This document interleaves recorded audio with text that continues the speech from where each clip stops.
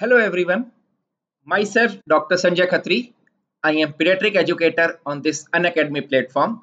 In today's session, I am coming with 5 MCQ in 15 minutes. So today I am covering the MCQs on infectious disease. The today's concept is infectious disease. How question come on infectious disease? What should we approach? How should we read measles, mumps, chickenpox? What should be our approach when we are dealing with infectious disease? So I have picked some 4-5 prototype question in infectious disease to be discussed in this particular session. So come on this first question. Read this question carefully. Read this question carefully. A 2-year-old child who has been well except for a fever. Fourth day developed a rash, erytheromatous maculopapular rash on the trunk. Rash appear on fourth day. As rash appear, temperature returns to normal. So key point is rash on the fourth day. The key point is rash appear on fourth day. As rash appear, temperature returns to normal. So what is the approach? We supposed to know in which fever rash appear on which day. Now this is the approach. In chickenpox, first day of fever, rash will appear. In scarlet fever, second day of fever, rash will appear. In measles, fourth day of fever, rash will appear. Measles classical history. Child is having running nose and cough. One day, slight fever. Second day, third day, fever is slight, but running nose cough may increase, may have developed conjunctivitis. Then fourth day, rash appear. Parents always give classical history that my baby is having fever, running nose cough, conjunctivitis since last 3-4 days. Today is the fourth day. Now today rash appear over body. The class key point, as rash appear, fever shoot. The child whose temperature is 99.5, 99 is fourth day. As rash appear, temperature become 100 to 103. As rash appear, fever shoot. In our question, as rash appear, temperature returns to normal. So it can't be measles. Yeah, it can't be measles. So it is, what is this? Yes, you are right. It is roseola infantum, also called known as sixth disease, as it is caused by human herpes virus type 6. Human herpes virus type 6. The classical point, as rash appear on the fourth day. As rash appear, fever disappear. As rash appear, fever disappear. Measles, fourth day rash. As rash appear, fever shoot. As rash appear, fever shoot. Roseola infantum, rash appear on fourth day. As rash appear, temperature returns to normal. Temperature returns to normal. So answer for this question is, yeah, definitely it is roseola infantum. Fourth day rash. As rash appear, temperature returns to normal. This is roseola infantum, also known as sixth disease, caused by human herpes virus type 6. What is fifth disease? I will discuss in my question later on. Okay. Now read this question carefully. 4-year-old child presented with fever, running nose, conjunctivitis, cervical lymphadenopathy, chorea, gray lesion surrounding by erythema on buccal mucosa. Generalized blanching rash on the fourth day of fever. Rash appear on fourth day of fever. So now key point, when rash appear, fever rises. Rash appear, fever rises. Rash fourth day, fever rises. So it has to be measles. Simple. Fourth day rash, rash appear, fever disappear. Roseola infantum. Fourth day rash, rash appear, fever rises. It is measles. So this is the classical history of measles. Now measles is diagnosed very clinically. It's very common in our childhood days. But now vaccine is there. You people are not encountered so many cases of measles. In our time, if one baby in the class or in a family develop measles, whole class or family develop measles. Okay, because highly communicable disease. So what you should know about measles? Just 3-4 minutes. This is the way we should approach to infectious disease. The only human being is the only reservoir. It's spread by droplet infection, common in preschool age group. Prodrome means running nose, mild cough, conjunctivitis, last for 4 to 5 days. Rash appear on the 4th day of fever. As rash appear, temperature increases. Coplic spot, whitish gray spot on the inner surface of cheeks, opposite second molar, appear 2nd to 3rd day after the prodrome symptoms and disappear 2 to 3 day after rash. So you need to remember coplic spot, where it's appear, second lower molar. Okay, 2 to 3 day after the prodrome symptoms. When child is having conjunctivitis, running nose, mild fever, 3rd day develop coplic spot. Okay, when comes to you with fever, definitely look for coplic spots. Okay, 4th day rash and fever, look for coplic spots. It's measles. We should know this basic thing about measles. Now see, another basic thing, it is caused by RNA virus.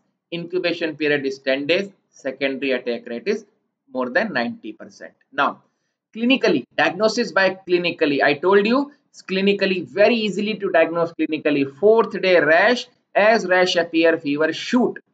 Coplic spot, lower 3rd molar. 2nd to 3rd day of prodrome symptoms, you find coplic spots also there. But sometimes when there is a diagnosis confusion is there, some atypical picture is there, yeah, confirmed by circulating level of IgM antibodies. Okay, now question come, what is the commonest complication of measles in children? Yeah, it is otitis media. Otitis media is the commonest complication of children in measles in children. Okay, other are the neurological. Acute encephalitis present in 1 to 2 per 1000 cases. But see this, SSPE, it is the dreaded complication of measles. 1 in 1 lakh due to autoimmune response, 3 to 8 years after the measles infection, and 100% fatality within 6 months of diagnosis. Suppose a child comes to you in a picture of encephalitis, altered sensorium, and he has a history of measles, 1 year, 1.5 year, 3 year of age. Measles history is there. Okay. And now child comes to you after 4, 5, 6 years in an encephalitis picture. 1DD should be SSPE. Why? Because if you diagnose it, it's 100% fatality. No treatment is there. 100% fatality. How you confirm? No measles virus, not isolated from the CSF. It's confirmed by antibody positive in CSF. Measles antibody positive in CSF. So you need to remember, this is the pattern. How we suppose this mumps is there. So mumps is the same pattern. What is the incubation period? What is the spread of infection? What are the classical feature? Parotid swelling. When parotid swelling occur? In how many patients unilateral? In how many patients is bilateral? Commonest complication of mumps in children and in adult. In children, aseptic meningitis. In adult, otitis. So these all are the complication. This is the pattern we need to follow in chickenpox, mumps, diphtheria, their incubation period. Each infectious disease take hardly 3 to 4 minutes to cover in 3, 4, 5 slides. Okay, but you need to remember what are the point we should know. In my infectious disease class, this is a short class. It give you a orientation what we are supposed to read in when we cover infectious disease. This is the way I cover in measles, mumps, diphtheria in my class. Okay, which cover short things, which cover all MCQs of your upcoming exams. Okay, diphtheria, we have this MCQs this year. Okay, like this, what are the commonest complication, what is the incubation period, how we can diagnose, what are the clinical features. This is the way. In book it's written 2-3 pages, you may confuse, but 3, 4, 5 points you need to remember about each infectious disease very well. Now, most common cause of bronchiolitis, this type of question can come. So for this you need to remember these few things. Epiglottitis caused by H. influenzae.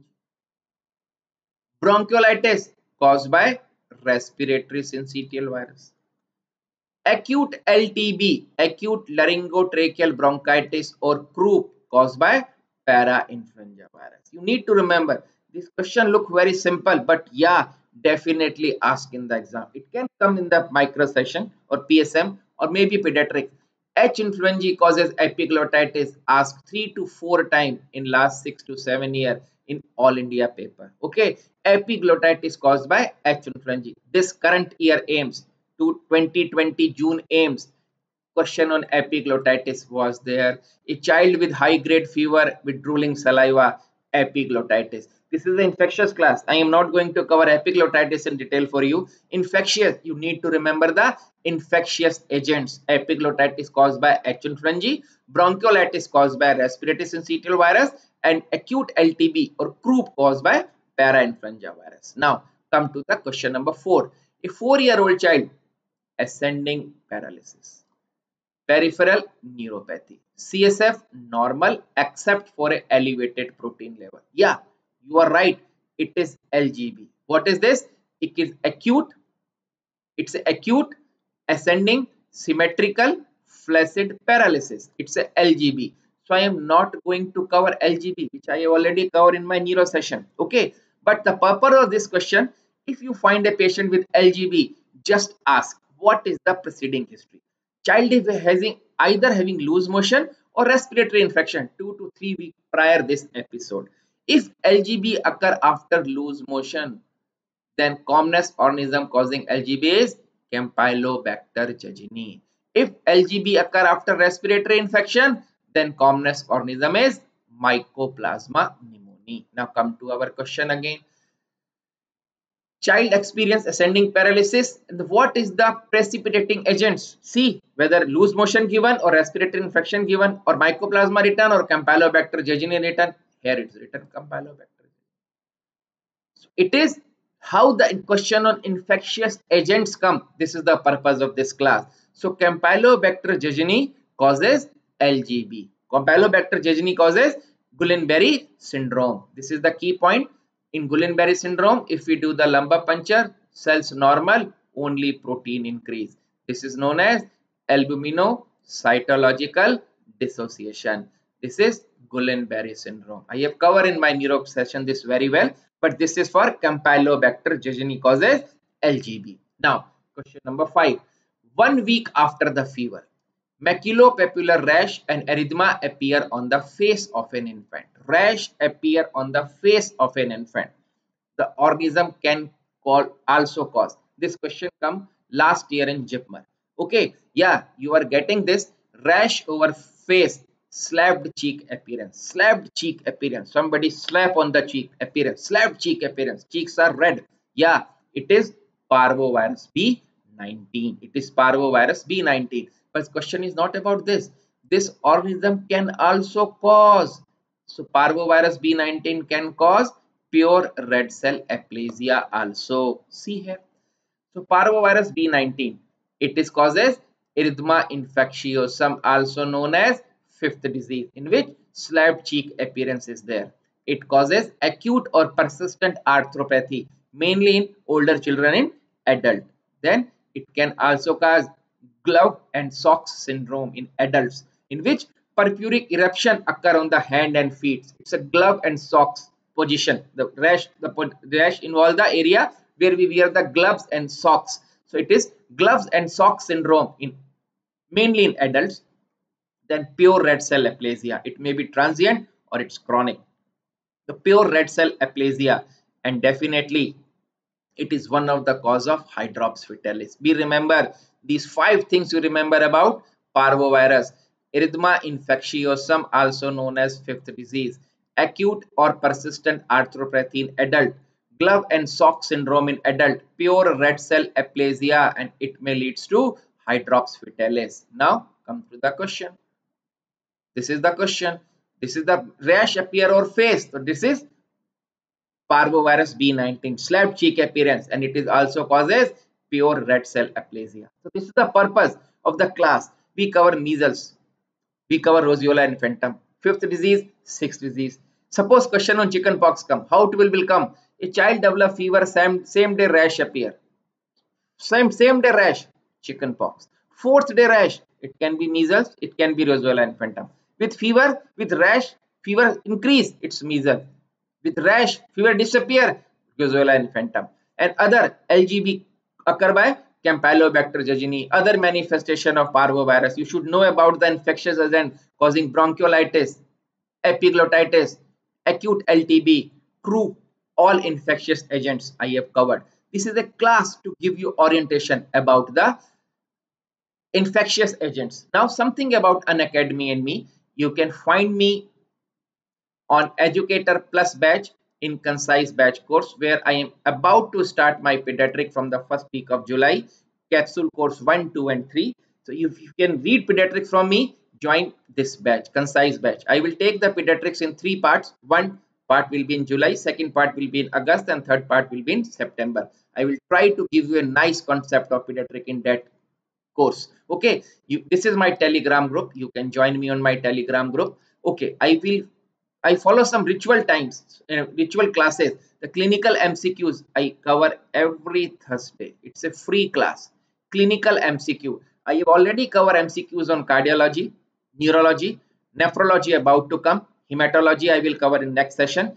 Question on rheumatology, clinical MCQ. It's a free class. So you have a orientation what educator is supposed to teach you, how you acclimatize with the educator and the subjects. Okay, if you want to join, you can use my code Dr. Sanjay Khatri to get 10% off on your subscription. So now these are the free classes. You should aware of this. The fast revision, throwback previous year question. I am in quizzes. I am taking this session presently. Clinical MCQ PG 21 every Thursday 10 to 11. Clinical. I cover high yield MCQ, clinical MCQs in this session. Please come and join. This is a free class. Now, free YouTube sessions, 5 minutes in 15 minutes. The session we already have.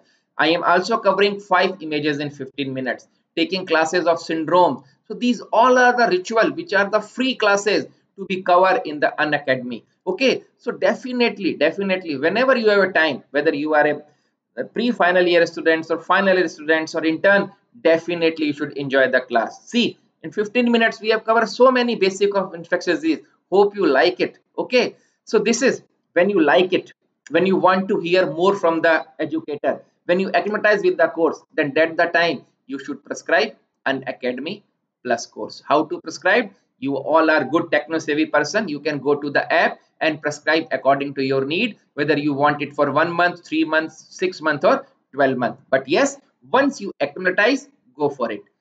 Then keep reading, but ultimate motive is let's crack it. Thank you.